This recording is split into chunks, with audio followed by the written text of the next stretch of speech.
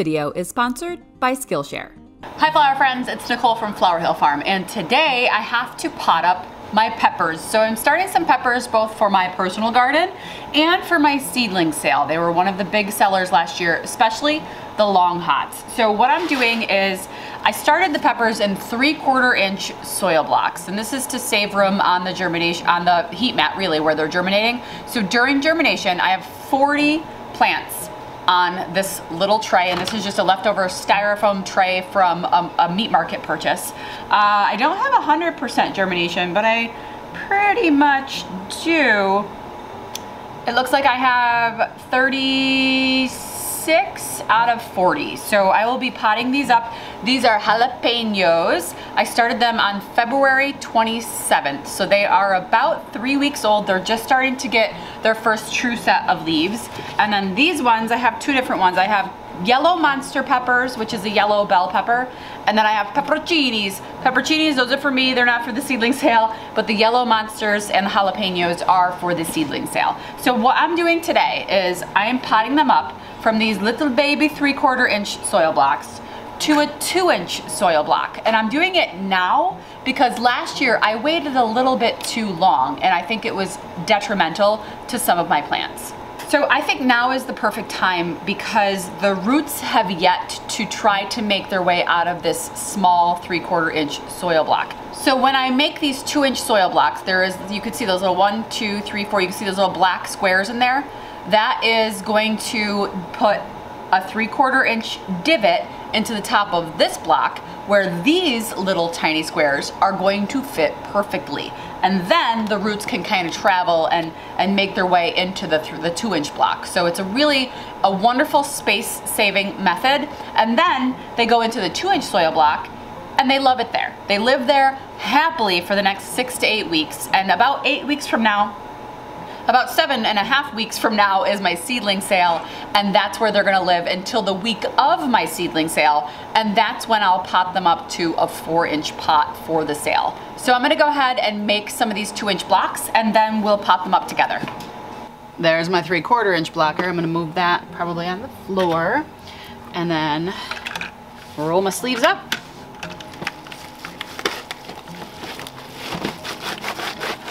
You wanna make sure that they're full, and usually I'll take a butter knife and just scrape the bottom of it off.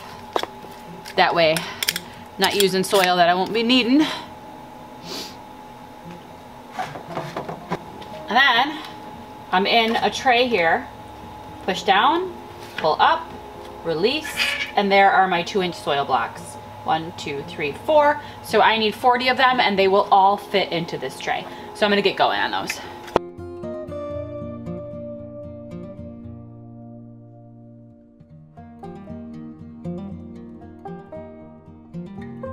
Okay, so now I have my 2-inch soil blocks, and they're not perfect, but they look pretty good. Ooh, that one's a little crumbly, whatever. So sometimes they fit perfectly, and sometimes you kind of have to build them up a little bit to get the soil around the block, but that's just user error.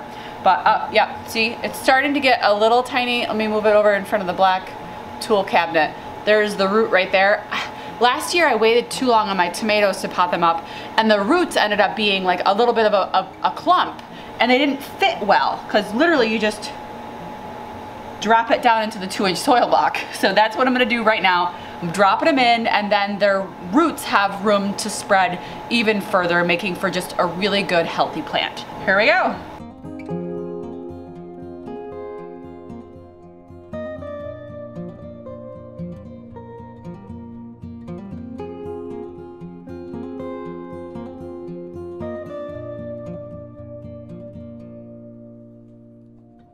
Okay, so we have 1 tray done. I ended up making 3 extra soil blocks because I'm gonna go throw these 3. There's no point in saving soil blocks that won't work, which is actually perfect because I like to have space to water. If I jam pack this in with soil blocks, I wouldn't be able to water as well as I can when they're open like this. So I at least like to leave one area free where I can water, because these soil blocks, they soak up a lot of water. So it's good to have the extra space.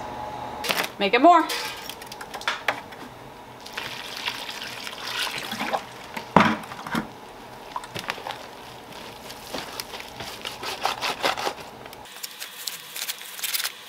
Okay, so I'm gonna label this first. You know what, I don't even have to.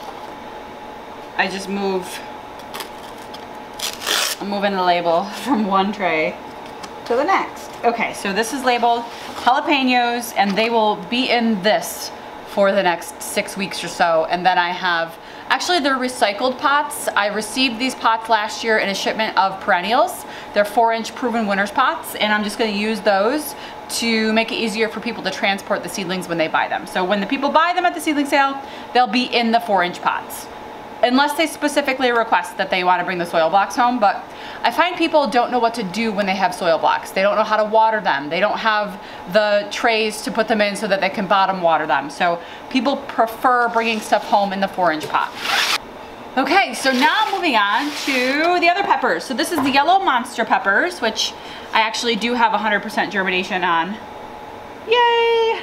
Yeah, so 20 of these will be that. And then I do not have, I mean, I have decent germination. I think there are 3 out of the pepperoncinis, which are mine, so they're not going in a 4-inch pot. They're going from the 2-inch soil blocks to the ground.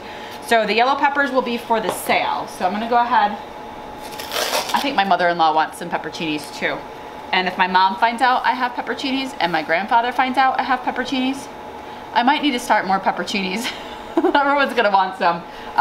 We love to pickle things, and pickled peppers are kind of a family tradition. I actually have a video with my grandfather where we're pickling hot cherry peppers, and that's one of my favorite videos. It's actually one of the lower viewed videos because it's not farm related, but it's family related, which is more important to me.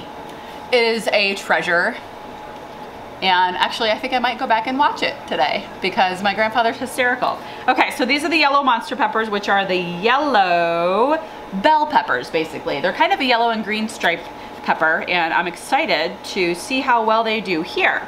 I'm gonna keep a couple of these for myself, and I'm gonna sell them at my seedling sale. So you guys might wonder why I'm not starting like a crazy ton of seeds for my seedling sale. Well, the population of my village is only 2,000. I am going to a market in a bigger city, but really not expecting to be crazy inundated with seedling orders. And you'll remember that I'm opening up my local line seedling store, so I'll have a better idea of demand. And I am gonna put like a small amount of demand, or my inventory is only gonna have a small amount, so when it sells out, it sells out. I'm gonna say that I have 30 jalapeno peppers available because some of them are mine. So when 30 are gone, 30 are gone. These look so cute. I love them, and these roots look really healthy. I didn't want to wait that long because last year honestly, they were so big I couldn't tuck them into the hole. So I said, next year we got to do this when they're only a couple inches tall. And that's what I'm doing, and it's working really beautifully. So a lot of people ask about pinching peppers. In fact, you can pinch peppers for bushier plants, more productive plants. I have actually a video from a couple years ago that I did on pinching peppers, and I'll show some clips of it here. You can see that after you pinch the peppers, they start to branch out and become bushier, and I think that's awesome. That's really a way to get more productivity out of the same square footage in your garden. Oops, I just demolished that soil block. I just watered these, as you saw on the clip, so they're nice and damp. They're nice and moist. They're nice and moist. So one of the other things that I did to get ahead on my seedling sale is I had a day the other day where we were just out here relaxing, and I think Brad put the Hunger Games on or something. So we were just sitting, hanging out here. Well, I took that time to go ahead and make my plant labels for my 4-inch pots. So instead of running around like a crazy person the week of the sale and making all these tags, I pre-made, like that's the jalapeno one. So all of the jalapeno tags are already made, and I have them in a stack here. I've got Berry's Crazy Cherry, I've got Basil, San Marzano, that's the thickest stack. That, and this is mine. Those are for me. And super sweet super sweet 100s, red marigolds. I'm selling some 6-packs of marigolds this year. And this is another thing of San Marzano. So this is San Marzano, and this is San Marzano. That's how many San Marzano, whoops. That's how many San Marzano I have started downstairs. So I'm gonna give those another week though and then pop them up. Yeah, so I've got everything already kind of labeled. In fact, I'm gonna now move these ones over. Let's see how I can do this, ready?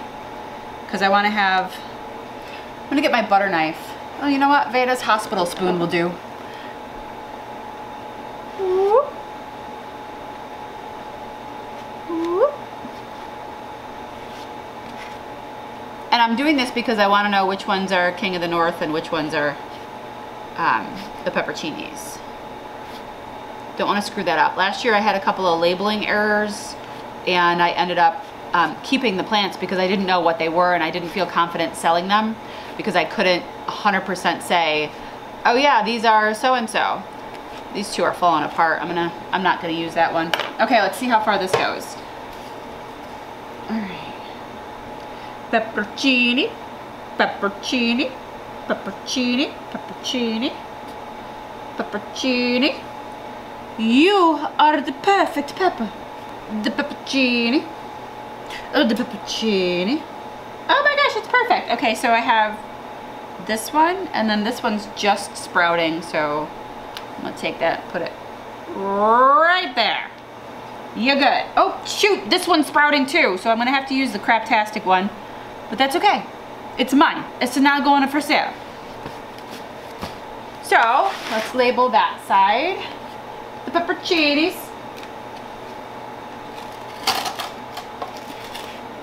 So basically, give me a sandwich and it needs pepperoncinis. So we're gonna try and make our own pickled pepperoncinis this year.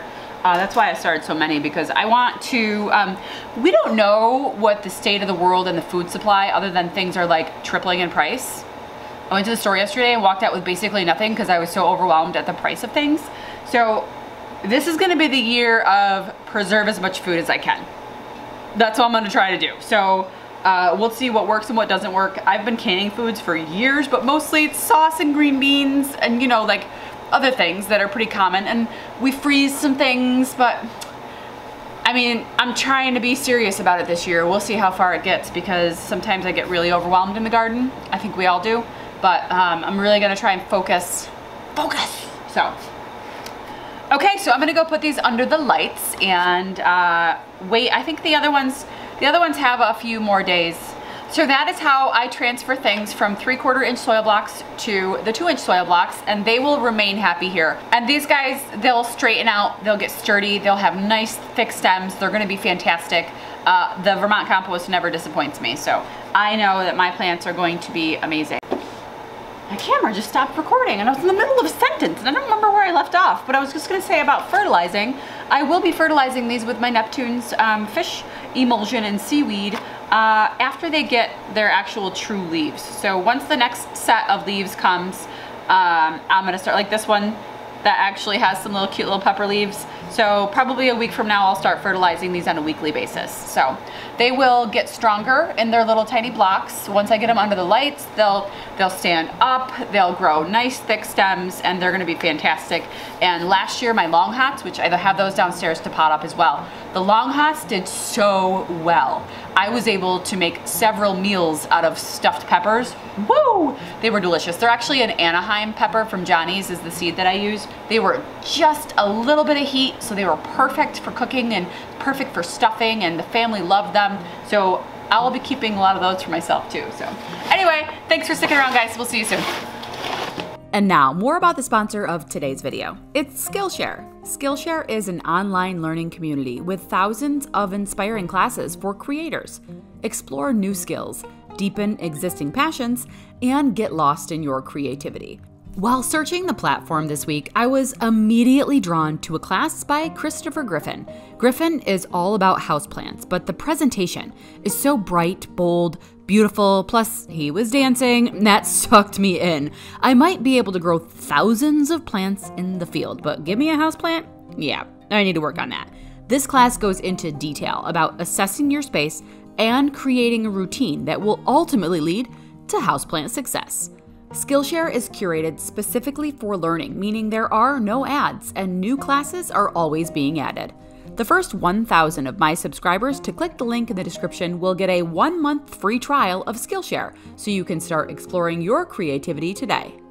I just got back up and I thought you guys might ask what other things I do use the 2-inch soil blocker for. So basically the 2-inch soil blocker is good for larger seeds. I start my sweet peas in them, and I also would start things like a zucchini or a squash, something with a larger seed that cannot fit into the 3/4 inch soil blocker. For the majority of flowers, I use the 3/4 inch. And in fact, for the majority of vegetables, I also can use the 3/4 inch soil blocker. But for things with larger seeds, if you want to start something early, the 2-inch soil blocker could be good for you, or you can use plug trays. There are no other flowers that I use the 2-inch blocker for other than sweet peas. I start them right in them, and my sweet peas, they're on fire this year. They look so good. I'm so happy with them. So they're gonna go outside soon. I'm very excited to get the sweet peas out and see what they do this year. I've had great success in years past with sweet peas. The climate's kind of perfect for them. They will bloom like the entire season. A lot of places get too hot and they kind of peter out. Mine bloom until frost, so they're really beautiful. Anyway, that's it. That was a little tidbit I forgot to tell you. If Peter Piper pickled up like butter. If Peter Piper potted up a peck of pickled peppers. It's like buttercream frosting. You just take the knife and you buttercream frosting. Peter Piper potted up a peck of pickled peppers. How many soil blocks would he use? What? Those ones look perfect. If Peter Piper potted up a peck of pepperoncinis, how many soil blocks would he make?